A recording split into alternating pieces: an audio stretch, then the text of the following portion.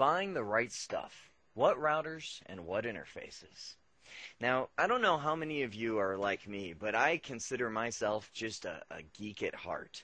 I love technology. I love going into stores like Best Buy, and I don't even care. I don't care about radio equipment. I don't watch TV. I don't even look at the CDs. I just walk straight over to the network aisle. I know what's going to be there. I know it's just going to be network cards, hubs, switches, little routers, off-brand names because Best Buy is the all-in-one, so they don't really even carry name brand stuff like Cisco routers or something like that. But I love just standing in that aisle, and I could stand there 10, 20 minutes just looking, picking up boxes. Look at that spec. Look at that. It floats my boat. So when I get to a nugget like this, I just get excited because we're going to be talking about the technology that can make this happen. Now, for those of you that are taking the certification exam and are kind of the certification-driven folks, and that's all you want, you don't even really care about the technology, then this section probably isn't for you because Cisco doesn't like to test on router models and individual interface numbers and cards and things like that because it changes all the time. New stuff is always coming out, and that means they would always have to revise the exam. But for those of you that are really looking to get into this, get into it in the real world, that's why I added this section, is because a lot of times, I know this is one of the first voice over IP courses that people typically will take, and they'll walk away from this and go, okay, I got the theory, I got the syntax, I know how to do, but I have no idea where to even get started with what to actually buy. So that's what I wanted to do here. Walk through the old routers. That's one of the glory things that Cisco did, was they equipped all their old equipment to be capable, I shouldn't say all, most of their old standard equipment to be capable of voice over IP. The new routers I'll walk through as well, and this is where I just get excited because I love new stuff. I love the new silver look. I love the console port sitting in the front of the router. I love that. And that's what I'm going to look at when we get to the new routers. The new 2800, the 3800 series. Some of the new interfaces that we can plug in there. So that's what this whole section is dedicated to, is the new Cisco stuff and what you're going to need to buy for a voice over IP network. All right. One of the first questions you might have is, what do you mean by old? What's an old router? Well, I hate even using the word old because these are routers that still exist in most businesses in America nowadays that have Cisco gear. 2600, 3600, these things aren't going away for a long time. What I don't mean by old, let me first start with that. What I don't mean by old is things like the 2500 series router or one of those ACS boxes that Cisco didn't even label with a router number. When I say old, I'm not talking about that kind of stuff. I would consider that archaic, like museum. I know it's 10 years, 12 years old, but in the world of technology, 10 to 12 years it's old. So in this case, the old routers, I really mean, I guess, mainstream routers, things that have been in businesses for years and are typically used and equipped with new modules as new functionality comes out. I want to walk through these series, one series at a time, and talk about how they've been equipped for the new voice interface cards and the new voice over IP systems. So let's start from the bottom and work our way up. First off, the 800 series. Now, the 800 series, back when they looked like this, were kind of, I don't know, they didn't excite me. They kind of looked like an Xbox, if you will. It had one or two ports in the back, but the 800 series, what do you say about it? It was designed for SOHO users. It had DSL connections, typically one Ethernet port. Sometimes you could even upgrade them and get a serial port. Ooh, a serial port on our 800 series router. Now, they did come out with one that caught my eye. It was the Cisco 827-4V router. And this is the only 800 series router that supports VIC interfaces. It actually has, as the name implies, 4 built-in FXS ports. So here's the picture I want to paint. We can have one of these routers over here and have 4 little analog phones connected, up to 4 I should say, analog phones plugged in, connected to a VPN back to the corporate office. So we could be running voice over IP for somebody's house and not even have an IP phone there. They could have their, their standard little cordless handset over here plugged into the router, and that could be their work extension. Talk about a cost savings. You won't even have to buy an IP phone. You see a lot of companies doing this like Vonage, where they just ship you a little adapter that converts your old analog handset into a voice over IP device. So that's where this 827 came in, and I thought, wow, that's awesome. This is great, an 800 series router that supports FXS ports. And then I go to Cisco's site recently, and I find out it's end of life. So the 827-4V model, may it rest in peace. It will no longer be around. Because they've come out with these new routers. And this is, see, now this is where I get excited. These new routers have antennas. So that tells you it's now an integrated service router. They're providing multiple services with one box. These are the upper level series. You're seeing like 850 series now that are coming out. And these have the ability, some of these real high-end 800 series ones have the ability of using our VIC cards that are used in the 2600 series or 2800 series, you know, the two FXS ports. So we can add FXS ports. But primarily, in a huge way, these routers are meant to connect to a home network. You can even have a built-in switch here. A home network that has a Cisco IP phone on it. So instead of using an analog device, you can co-locate an IP phone at somebody's home office and have that connect across the VPN back to the main office. Oh, I forgot my little and right here. So this provides support for VPN and quality of services over our DSL, cable, and ISDN network. That immediately tells you this is designed for a SOHO environment. Now, with that being said, the only time I've encountered an 800 series is been in a home office. I've seen somebody use it at a home. Once you get into a small business, meaning that you actually have office space purchased for the company, most people will go straight into the 1700 series, also known as the box that rocks.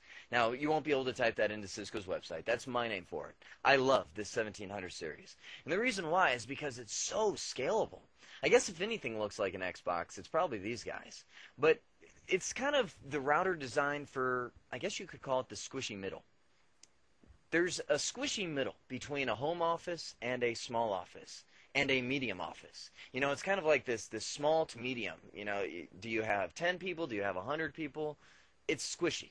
So this thing is designed to support offices that can scale up to, look at this, around 300 users. And I'm talking 300 busy users to actually max this thing out.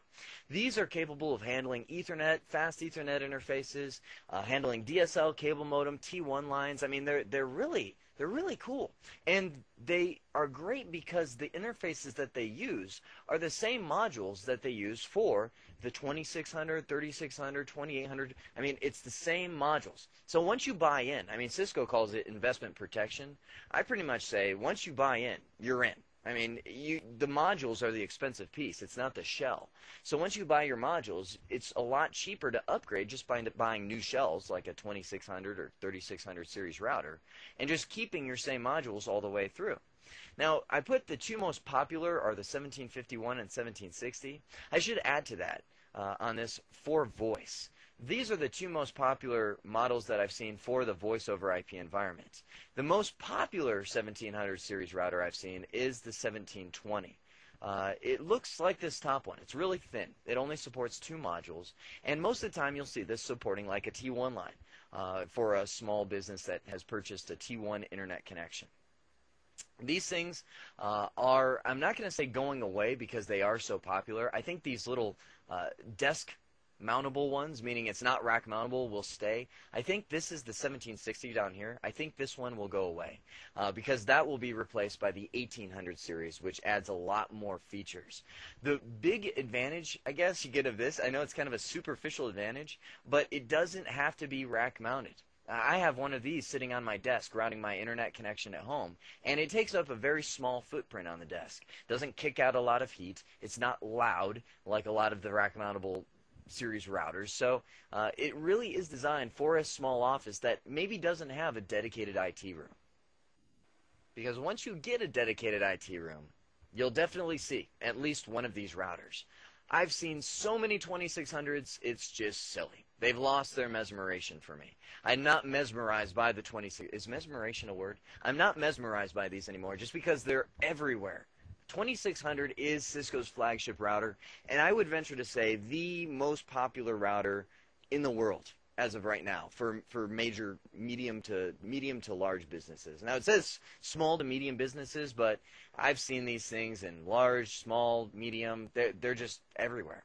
Now they revamped this product line, and it's kind of like a temporary revamp in the year 2003, and released the XM. You see the 2600 XM series, and now the XM is the only one that you can buy.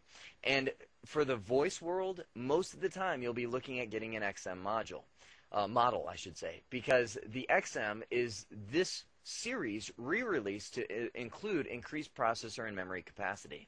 The old 2600, I think, only supported a max, and I could be off on this, but I think it's a max of about 32 megs of RAM and 16 megs of flash, which for our iOS versions that have voice over IP capabilities is nowhere close to what we need. I mean, if you want to run voice over IP on a 2600 non-XM, you can do it, but you'll have to use one of the older iOSs that probably don't have a lot of the features that we need.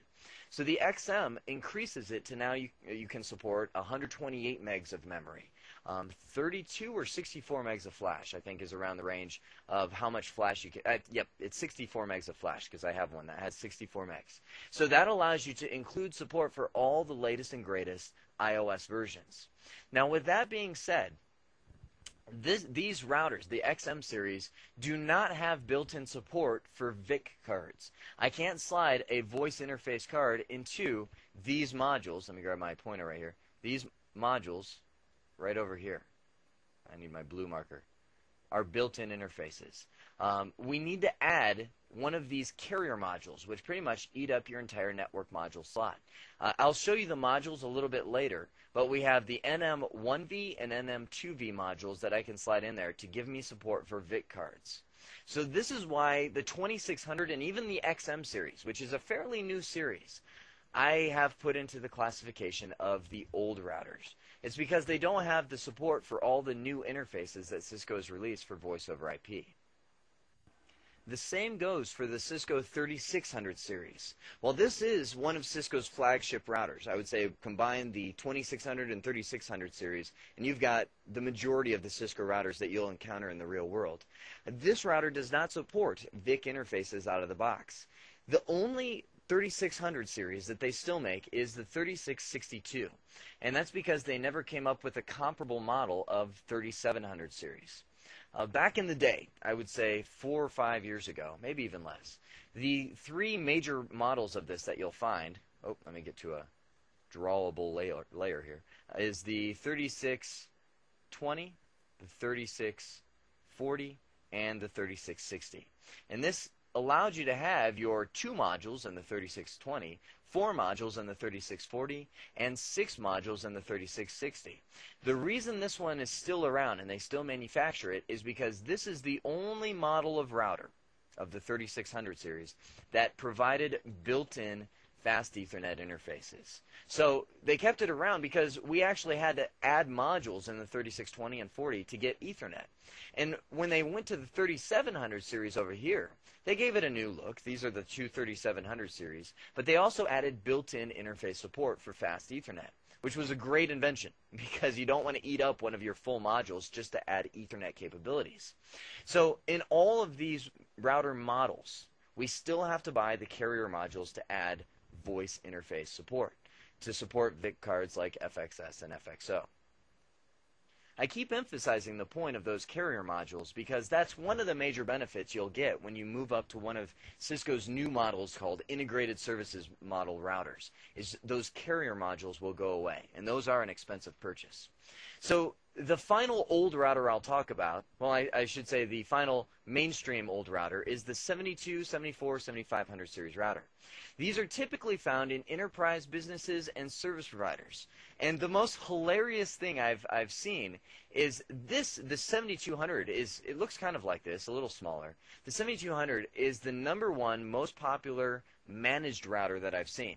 For instance, if you want somebody else to manage your services, like you pay AT&T to manage your router, the 7200 series I've seen everywhere. And it's hilarious because this is designed for a service provider. It has a huge capacity. I mean, compared to the routers we just talked about, this can route so much more and is capable of so much more. And the #1 most common configuration I've seen for a 7200 series is you'll have a T1 line connected to a fast interface module right there. That's it, and that's the only connection. I don't know why. Maybe these carriers got a huge discount by buying a ton of these routers, but this is the most common configuration I've seen for the 7200 series, and it makes me cry. I shed a tear every time I see that, because this router is capable of so much more, but has been reduced to just a T1 line because that is what people will typically use for their managed router services. So this is designed for enterprise and service providers, high-speed interface, high-speed processors, lots of memory, a huge amount of capacity. The module interfaces from the mainline routers are not compatible with this, and the truth is these don't even support voice interface cards. The main reason I include them, and we're talking about our voice routers, is because their primary objective is to move packets, and Cisco has increased these routers to support all the quality of service mechanisms that are supported in their mainline routers. So if you are an enterprise business, if you are a service provider environment, and you need to prioritize voice, these routers are going to be the ones that you use to do it. Now, the last router that managed to weasel its way into the old router category is the VG200 series. And the only reason I put this into the old routers is because it is rather old. It came out 5 or 6 years ago when I first got into voice over IP. And it came out as the VG200. It wasn't a series.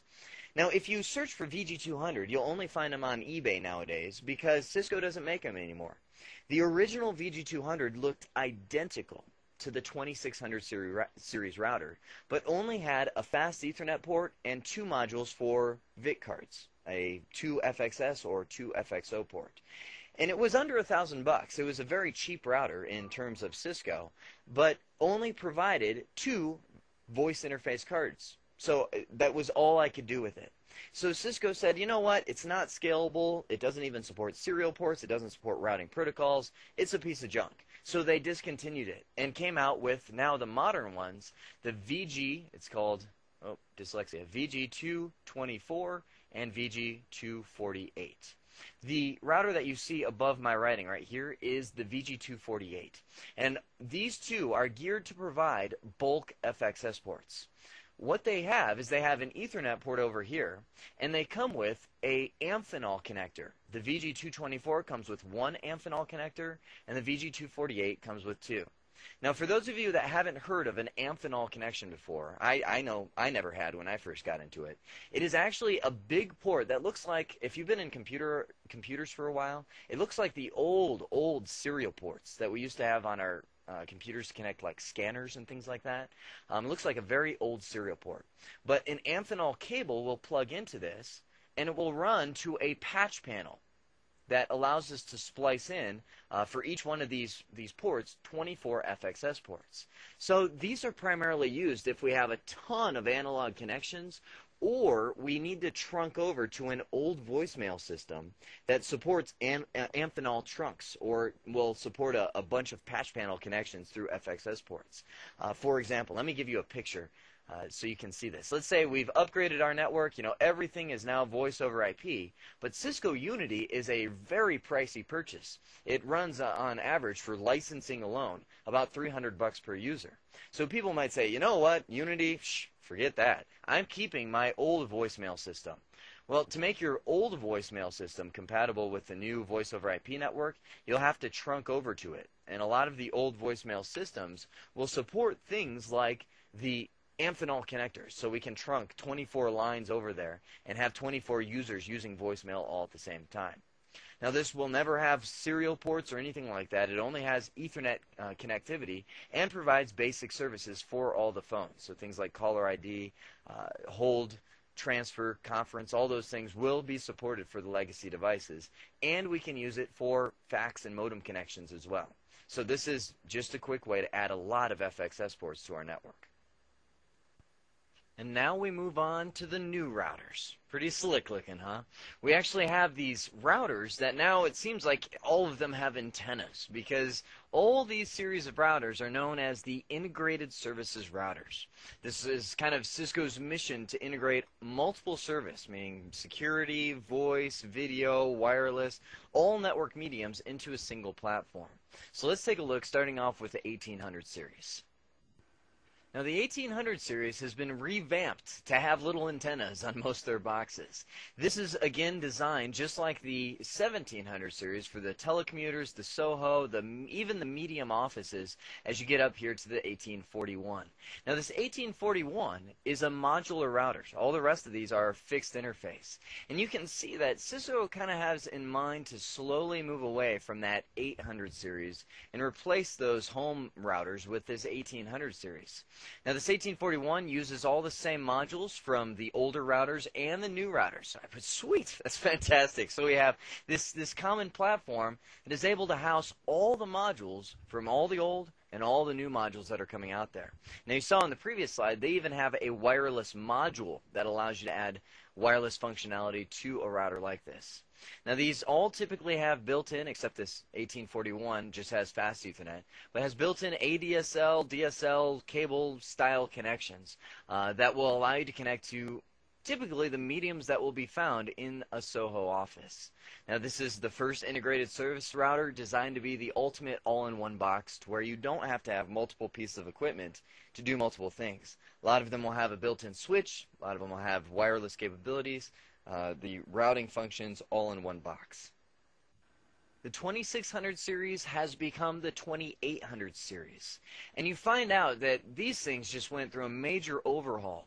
Not only did they get their processor and their memory increased, but they just got a whole new look to them. As you see right here, this we have the upper end 2800 series router, which has, it looks like a 3640. It has the modular slots in the back. But now we see all of the primary interfaces that we deal with as administrators move to the front. All of our console port, our auxiliary port, our power supply, and all that has been moved to the front of the router from the back. Now, there is a 2801. This is actually what I have. I purchased one of these for my office. And this router right here is a integrated service router that looks very similar to the 2600 series, except they've got the new look. You've got over here the two built-in fast Ethernet ports to where we can now have fast Ethernet without any modules being added. We have built-in functionality for VIC ports. Like these are all right here, the 4 FXO modules that allow you to add the FXO ports built in. You don't have those carrier modules. And what that means is we have digital signal processors, known as DSP chips, built on the motherboard of these routers. That's what used to be on those carrier modules, those NM1Vs and NM2Vs. The main reason we had to have those is because we didn't have digital signal processors, which are just little processors used primarily to convert analog voice to a voice over IP format. Now, this is the next level up of 2800 router. And all these, I mean, you get a new look. They use compact flash memory. NVRAM, as we know it, is gone because all of our running config and everything is stored in the flash of the router. The flash, most of the time, will be the compact flash that we find in digital cameras. One network administrator that has these told me that he had a problem with somebody swiping his flash cards for their digital cameras. They saw the flash card and they're like, hey, I could use that. And they yanked it right out of the router. I never asked him what his router was doing out in public, but they are the same as what we use for digital cameras, so be careful with that. Now, our 3600 and 3700 series routers have moved to the 3800 series. These things are awesome. Look at them. I mean, just look at them. Moment of silence for the 3800 series. There it was. These things are, first off, they're thick routers, meaning they have a lot of module supports. And the first time I saw this picture, I was like, whoa, what are this? I mean, are these our console ports? These are actually dual power supplies. That's right, these things have become production material enough to where they have dual power supplies inside of them. They're the true integrated service ultimate all-in-one box, but now for a large business environment. For example, this box can support 2,500 VPN tunnels. And I look at that and I'm like, wow, we've taken a VPN concentrator and moved it inside of this box. Supports 720 SRST IP phones. I mean, that's an entire company, IP phones. And SRST, I don't know if we've talked about that yet, stands for Survivable Remote Site Telephony, which means if your call manager servers are out of commission, the router will take over and support the IP phones until you get them back online. And this router can support 720 IP phones, which compared to I know the 2600 off the top of my head, supports 48. 48 IP phones. I mean, you compare 2600 to 3800, and you can tell it's gone through a major revamp in memory and processor utilization. They've also added a lot of the intrusion detection and prevention systems that come in the PIX firewall. And you see why it earned this name, Integrated Services, is they've really taken a lot of their disparate platforms, the PIX, the VPN concentrator, the router, and even switch modules, and moved them into this 3800 series. Finally, the last router, as we saw the old routers, this is the router designed for the service provider. Again, we don't have compatibility still with our business class routers, but this is primarily designed to handle extreme speed networks.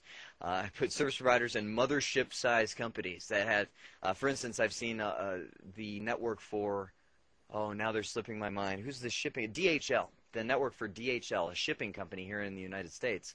And they have some of these routers. They're just enormous. And they're primarily designed to do a core network of MPLS and Metro Ethernet style connections. And if you haven't heard of these things before, this is a label switching method of routing, which allows you to route at extremely high speeds and gives you a ton of other features, which I don't have time to get into. But when you see something like Metro Ethernet is the new style of WAN links. Back in the days, remember the new Y2K kind of new hot thing was the .com companies, and you know, if you put a .com behind your business name, everybody invested in you. Is the heyday of economies. One good thing that came out of those days was that these .com companies started tearing up streets all over the metropolitan area of North America and laying fiber optic cable everywhere. And when all the companies crashed, you know, when the downturn of the economy hit, we had all this fiber that was just left over in the streets, and it got the nickname dark fiber, which a lot of people use nowadays for Metro Ethernet, meaning throughout metropolitan areas you can get 1,000 meg WAN links, typically a lot cheaper than you can a T1 line. I mean, it's just fiber that's unused under the streets. And that's one of the major things that's happening in economies today, is we're seeing a lot of fiber strands laid everywhere. Fiber is the new preferred network connection medium because you can go a virtual unlimited distance with it and get extreme high speeds. This will be the technology that takes our WAN links to the same level of LAN connections. So this is the switch, or router I guess you could call it, that is meant to manage these style of connections. Very high throughput, very high processor resources. These are high-speed routers. They have, on the upper end, the 720 gigabit per second backplane, which, if it rings a bell, probably does because it is the same backplane as the 6500 series switch with the SUP 720 module, supervisor module inside of it. So these are routers that can now handle the same style of speeds as our 6500 core switches that handle only LAN connections internally to companies. Finally, let's get into the modules that we can add to our routers for the new voice over IP world. The first one doesn't sound much like a voice over IP module. It's an EtherSwitch module. And what this does is, going right along with the theme of the integrated service routers, it allows you to slide LAN ports into your router and allow the router to be a switch as well. Essentially, you gain all of the switch syntax in your router's iOS. And a lot of people wondered why they moved the switches from the CatOS to the native iOS. This is why. It allows you to have the same operating system to manage both routers and switches. Now, the reason I put these modules in with the voice components is because think of the all-in-one office, where you now have the router, the switch, and these EtherSwitch modules are, or I should say can be equipped with inline power capability to power IP phones. So that allows you to have IP phones running off the same device as your router, your switch, your wireless LAN, the ultimate all-in-one. Now, if you have the older routers, the 2600, 2600XM, 3600, those styles, you'll have to buy carrier modules.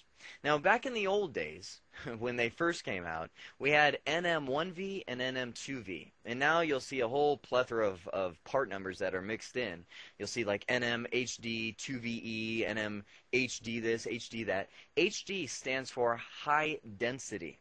Now, I know a lot of you are thinking of HDTV, which is high definition, but this is high density, meaning they've packed more DSP processor modules inside of this carrier, allowing you to support more modules and do more resource allocation with this.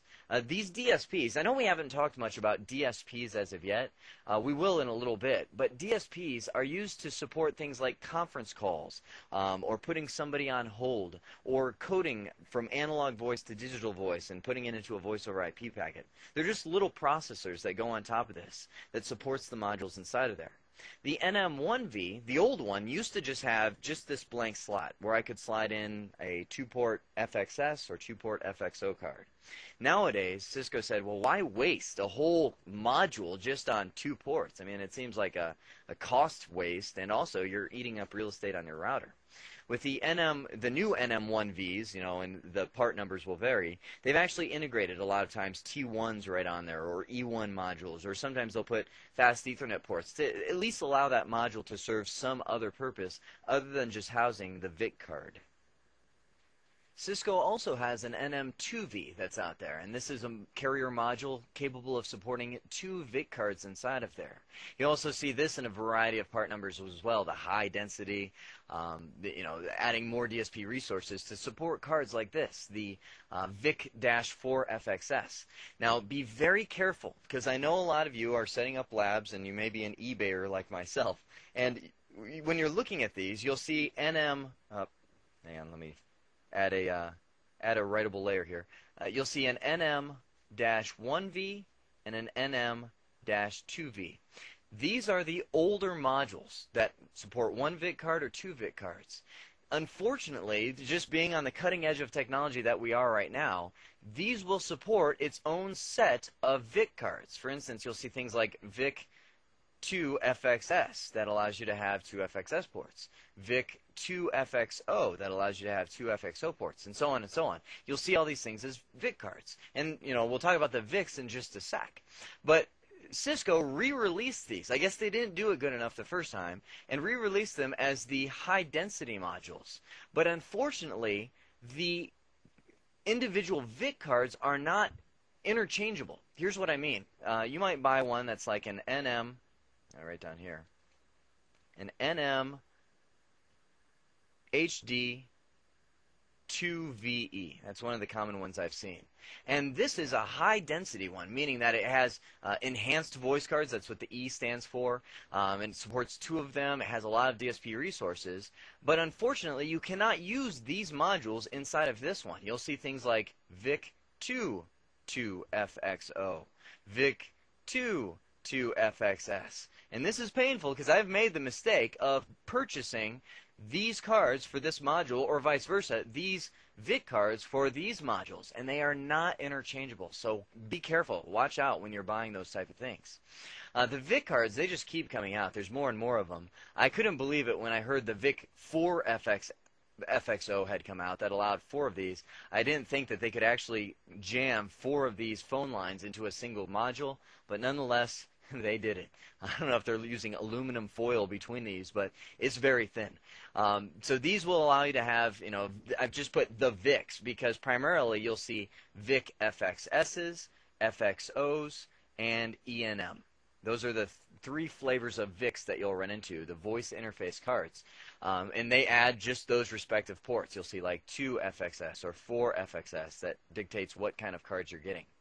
Now you'll also see a VWIC, which baffled me when I first heard about it because I thought you had WIC cards, wide area network interface cards, and you had VIC cards. So I was thinking, what's a VWIC? Well, these, I don't know if you can see, it's kind of a choppy picture, but this is actually a voice T1 line. So it's a wide area network interface designed for the voice network. And nowadays, when you buy these modules, Cisco, even if you need just a data T1, they'll probably sell you one of these. Because the VWIC will allow you to do a T1 for data, and you can code it as a data T1, or a T1 for voice. Whereas in the old days with a WIC card, you can only have a T1 for data. It did not support voice characteristics. So that's why a lot of times when you buy these are just about the same price as the old T1 WIC cards. They come in, this is the model numbers on these, I'm trying to think off the top of my head. It's an MFT-2T1 or E1 and 1T1 or E1. So that'll allow you to add 1 or 2 T1 lines depending on what kind of capacity you're looking for. And they just keep coming out. They have, higher capacity, lower capacity VWIC cards as we see more and more types of voice WAN connections coming out. So doesn't that just make you want to go out and buy stuff? I know I want to. So what we saw in this video was, first off, how we can equip our old routers and what old routers can be equipped with the new interfaces that Cisco's looking at to support the voice interface cards. We then looked at the very cool new routers, the integrated service line that allows you to have the ultimate all-in-one device that can do just about anything without adding any carrier modules. And then we looked at the interfaces themselves. We looked at the NM1V and 2V carrier modules for the old routers, and then the VIC cards and VWIC cards that we'll be able to use in the carrier modules or directly in those new routers. I hope this has been informative for you, and I'd like to thank you for viewing.